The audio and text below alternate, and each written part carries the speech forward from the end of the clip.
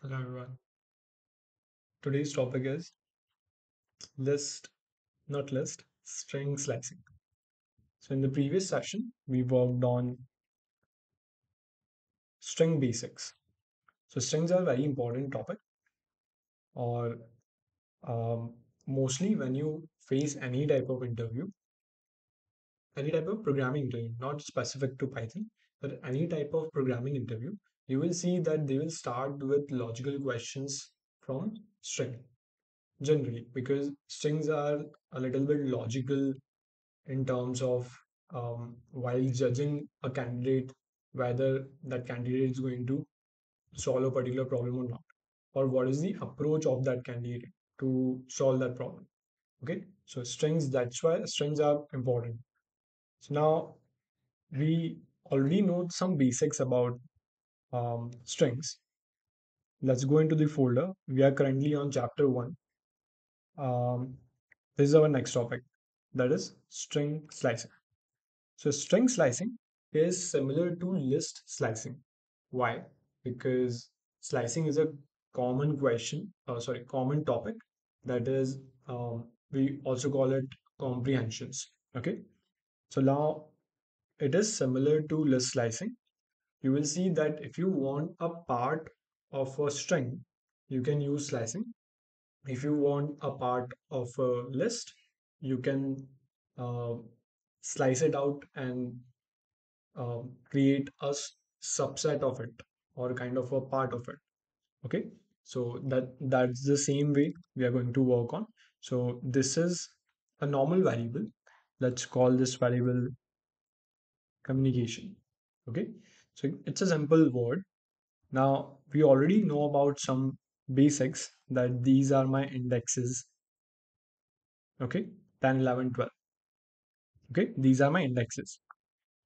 If you want to print something, for example s of 0, so it will print c. C is my first character of my string. Okay, it will print c. Now we want a specific part of it. We don't want a specific character because we can access that using a normal index. But if I want a specific part or a subset of this string, I'm going to use slicing. So slicing is simple. How it is simple? Use a square bracket, use a colon. Now, if you added a colon here, now there is two sections. First is your starting point, and the second is your ending point. So this is my starting point. Starting point with respect to what? Starting point with respect to the index. So if I start with 0, so 0 is my starting point in this string, and ending point is, for example, 4. So ending point will be 4. It is similar to list. It will execute exactly same in list slicing, and exactly same, the concepts are same in list slicing or string slicing or tuple slicing. Now if you start with 0 and added 4, this will include these 4 characters. These are 5 characters, but it will not include the last character. As you know, um, it will not include the last index.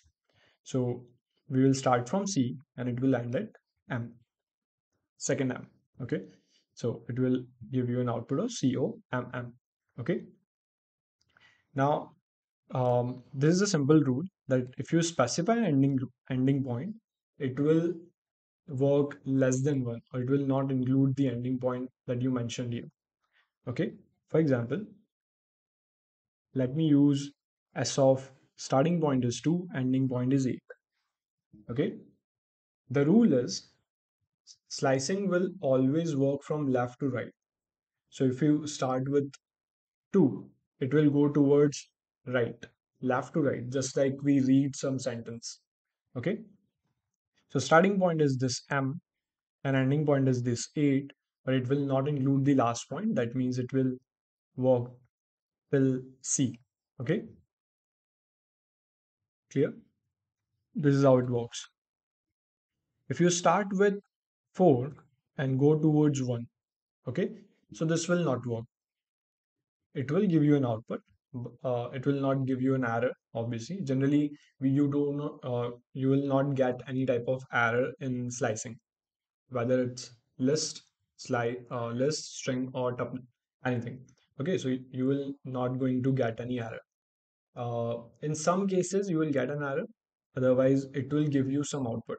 It can be empty list or empty string, or otherwise, it will give you values from that particular string. Okay, so um, 4 starting point is 4. Okay, this is my starting point, but ending point is 1. Okay, so you want interpreter to go towards right to left. Okay, as you gave the starting point as 4, ending point is 1. Okay, but it will give you an empty string. Okay, why? Because by default the interpreter will work from left to right. Now you're telling it to go right to left without giving the direction. Now what is direction? We'll come to it in some point, but if you start with 4 and want it to go backwards, it will not work. You have to mention something here. But if you run this, it will give you empty string. Okay, this is empty string. Or you, if you want to see, let me write the same thing here without print statement. You will see single quotes. Okay, this is my empty string. Okay, empty string is just um, the string between two characters. Okay, so if you see, there's no space between C and O.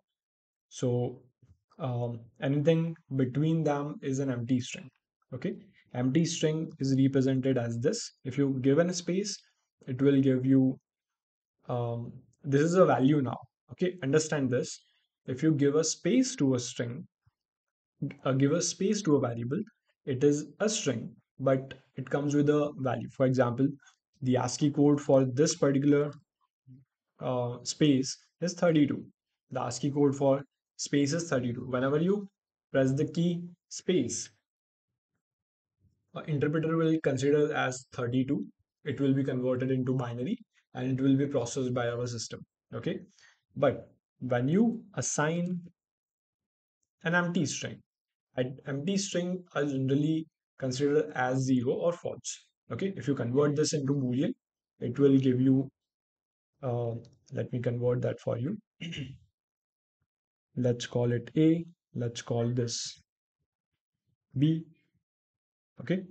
Uh, let's give it a space and let's give it a nothing. Okay.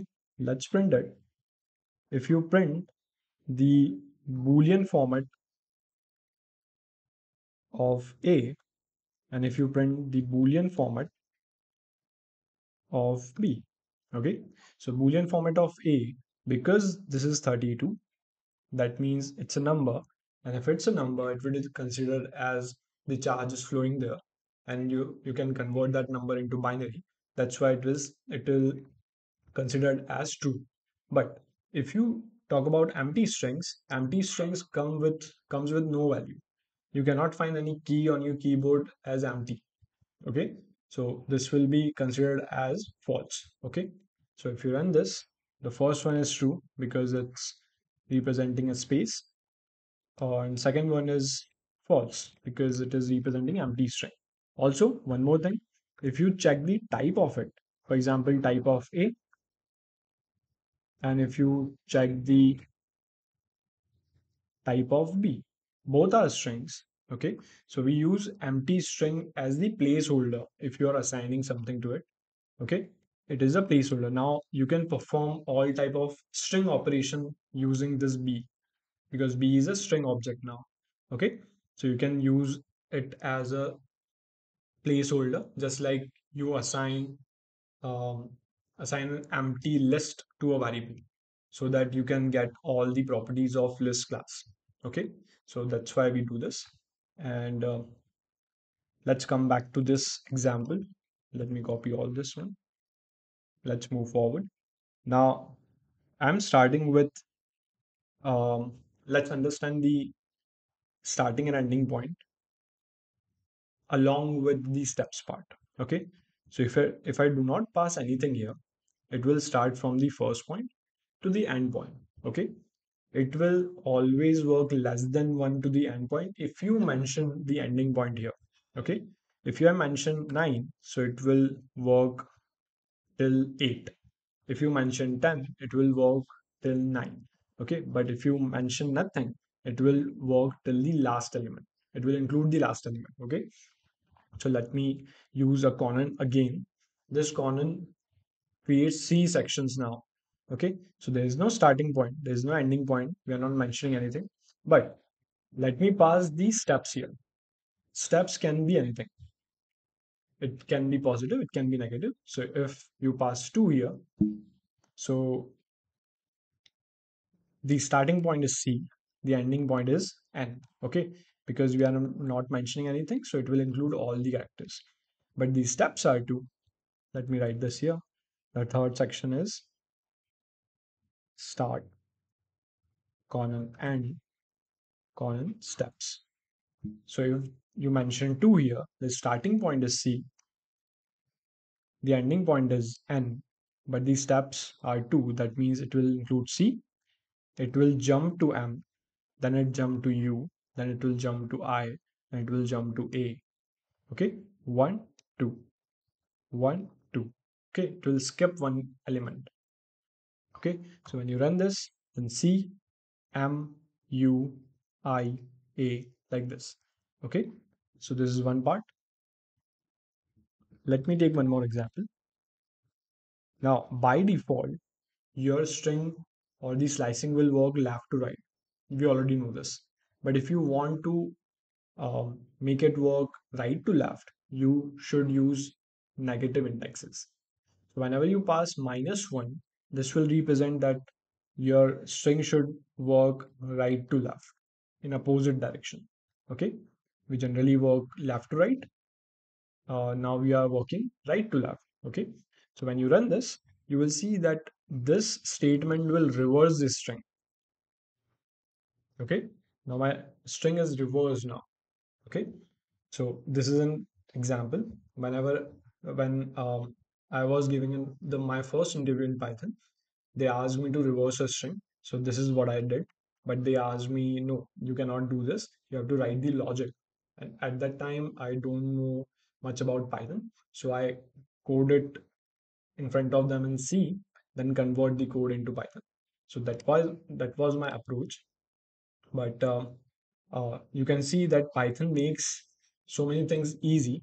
This doesn't mean that you are not going to build a program using a logic. So always make sure you work on logics also. So if you are using a function, make sure what type of algorithms they are using. For example, if you want to calculate the length, make sure you know that how to calculate a length using while loop or for loop or building your logic. Okay, so that way we will work on this, creating or reversing a string using while loop, not this shortcut, obviously. Now, let's move forward. So this is reversing a string. If I do something like -2, you will see that it will jump 2 elements, but similar to this one, but in the right to left format. So if you run this, you will see this output. Okay, clear? It will jump like this. If you print the value of s, you will see that it's still communication because strings are immutable object. Immutable, that means inchangeable. Okay, inchangeable, that means you cannot change this particular um, string. Okay, all you can do is all you can do is apply your operation and it will generate a new string like this. If you perform any type of slicing, it will always generate a new string. This is a new object here, this is a new string here, but the previous s is still the same. Okay, so this is why we use um, this as immutable. That means this immutable means ultimately. Okay, so now this is your string slicing. You can perform other different operations. For example, if I write s of 4, to 1, but this time my direction is -1. Okay, my direction is -1. In the previous section, when we used 4 to 1, it is giving me it was giving me the empty string. Okay, because by default it will work left to right, but this time I'm mentioning the steps as a -1. That means it will work from right to left. So my starting point is 4. So 0, 1, 2, 3, 4. That means u. The ending point is 1. Okay, u and 1. Now, because we are working right to left, it will include all the elements, but the ending point is 1 now.